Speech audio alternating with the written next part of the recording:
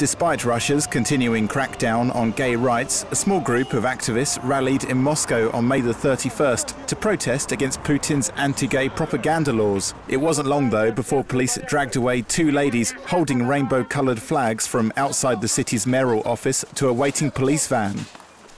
But it appears the repression of the gay community is spreading from within Russia's borders into Ukraine's Russian-occupied Crimean Peninsula and two easternmost mainland regions. Since Kremlin-supported separatists and troops invaded, more reports of homophobic attacks are surfacing. According to an investigation published by website BuzzFeed, the Prime Minister of the self-proclaimed Donetsk People's Republic, Alexander Borodai, has links to a prominent Russian businessman who funds an anti-LGBT propaganda campaign.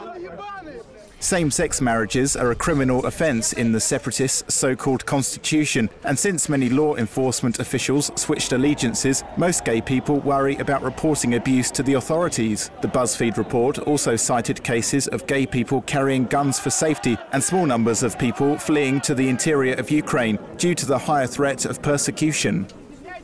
Human rights groups often accuse Russia of discriminating against sexual minorities. Last year, a vague law was passed banning the spread of gay propaganda to minors. Bar owners, officials and the LGBT organisations around the world poured Russian vodka down the drain in protest. In January, days before the Sochi Winter Olympics, Russian President Vladimir Putin equated gay people to paedophiles when he said they were welcome to the Games as long as they left the children alone. The mayor of Sochi also claimed there were no gays in the city, despite widespread evidence to the contrary.